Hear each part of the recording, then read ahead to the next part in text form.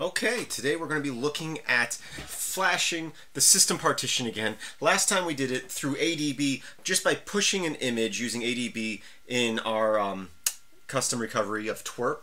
But we're going to look at a different way of doing it. Again, I'm in my directory here. I have a twerp recovery image here that I will boot into. So let me ADB reboot bootloader, so it will reboot into the bootloader. Again, this tutorial is for intermediate users. It isn't for beginners. I assume you already know how to unlock your bootloader and how to use custom recovery. And we're just looking at some more advanced things. So here we are at the bootloader screen, and at this point we can use the Fastboot program on our computer, which I've installed through my repositories here on Debian, to communicate using the Fastboot protocols to the phone here. And so you don't need a recovery at all. If you were to mess up your recovery partition, your boot partition, your system part, if you were to mess up all those partitions, as long as you didn't mess up the bootloader, you should be able to get to this screen and be able to fix things. Now we're going to trash the system a little bit more later on and fix some things, but right now we're just going to go in and we're going to trash the system partition again. So I'm going to go ahead and use Fastboot to boot this image. So basically what this is, you can on most devices just simply flash a custom recovery. Some phones it takes a little more messing around, but in either case, if your phone supports Fastboot, you can just tell it to boot an image, and if it's a bootable Android image, it will boot it. So basically what happens here is we have the twerp image, which is the twerp, basically it's an operating system. We're copying that file to the phone, loading it to RAM, mounting it, and running it. Much like if you had a live CD or a live USB of distro of Linux that ran from RAM. So here we are, we're in here. So now I should be able to ADB into the shell. Again, I can go into dev, block devices, boot device, or block boot devices by name. Again, I can list out the system partition with the -L, and we can see that it's pointing to this partition here. So partition 41, we'll want to remember that. At this point I'm in here, so I can just say mount the system link. Again, since I'm in the directory, I can just give it that, otherwise I'd have to give it the full path.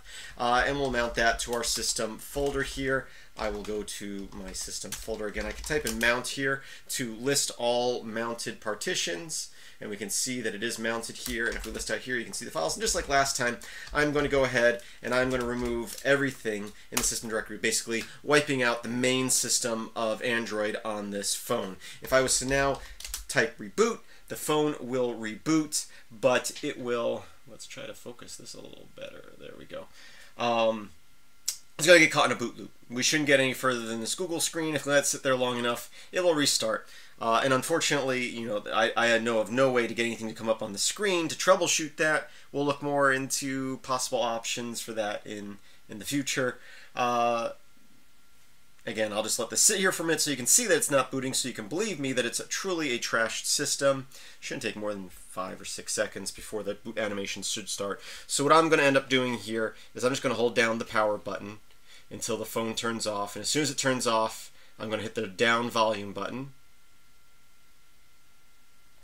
and hold it. And now we're back at this bootloader screen with Fastboot enabled. So let me go ahead and clear the screen here again. We have our system image, which we created in a previous video. If you want to see how I got that, check out the previous video. This should be video 3 in the series, so check out video 2. But again, last time we used ADB to push it, basically writing it like it was a file after mounting twerp, which is a Linux operating system. But now we're just working on Fastboot here, so what we can do is we can say Fastboot flash and give it, and say system and image. I'm going to go ahead and hit enter. So real quick, let me explain a few things here. So we're using Fastboot, the command on our computer, to use the Fastboot protocols to the phone through USB. We're telling it to flash a partition that is labeled system. So in this particular case, you have to already have a partition there that is labeled system. If not, you have to create that. We'll look a little more into that in a future video. And I'm saying to flash this. Now, first thing it's going to do is it's going to go ahead and erase that partition, make sure it's clear, and then it's going to start sending the file over. In this particular case, it's sending it in 4 chunks. Now you notice we get this invalid sparse file format at header magic. when you get a stock ROM, usually the image file is split into multiple images. So the system partition is split into multiple images, and you would load them up one at a time. And I believe that error is just basically telling you, okay, this is just one big file. That's not right. But then it just figures it out. It's smart enough to figure it out. And basically what it's doing is, this is a 3 gig image, and it has to load it all over, unlike when we did it through ADB, where we basically pushed it through USB and was writing it directly to the internal memory. This is loading it over to the phone, basically into RAM, writing it to the partition, then loading up the next section of it and doing the same thing for all 4 sections here. And obviously this phone, I'm not sure, does it say on the screen here? I forget how much RAM this phone has. I'm going to guess 3 gigs of RAM.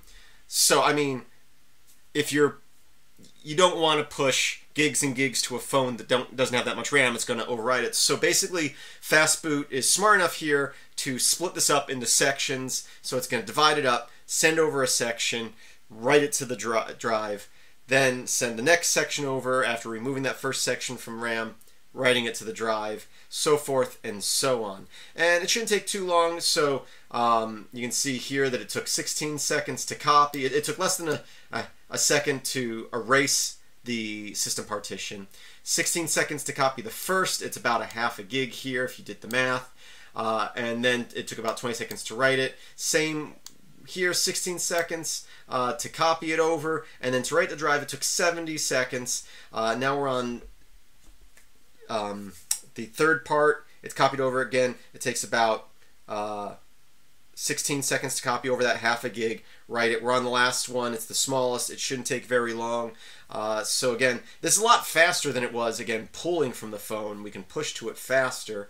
And I'm not really sure why that is. I guess the read speed's faster. I'm not even going to guess why. But here we go. It's writing the last little part of this. And as soon as it is, we can see we're already on the start option here on the screen. And my camera battery is about to die, so hopefully we get this done before that dies.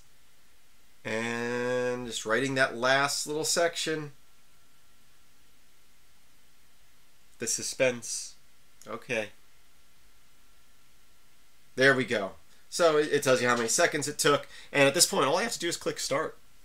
So the power button there, because that's the volume buttons go up and down in on this particular phone to go through options, and the power button chooses that. We get the Google screen here, and if everything went well, in a couple seconds, there we go. We have our boot animation. Again, I feel like this camera is not focused. It's very hard to focus. The camera's kind of on, or the phone's kind of on an angle. I hate filming screens like this. I say that all the time, but there's only so much I can do. I want to work on real hardware for you and give you a visual, and there we go. We're right back to how we were. So that is another option, as opposed to just using ADB and pushing it as a file to the drive.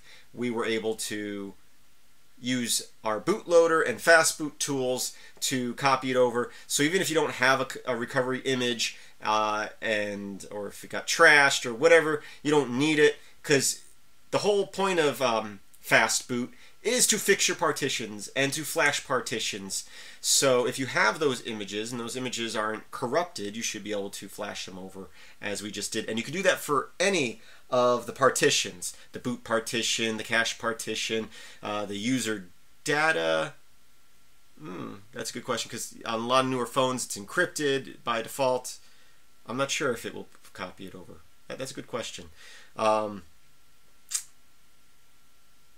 Anyway, just thinking there.